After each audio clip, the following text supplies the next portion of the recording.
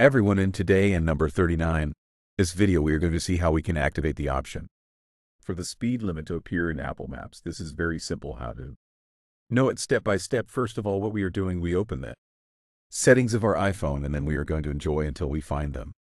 We use them in discussion and then we are going to go to the driving part, which is part of once we are there, as you see at the end.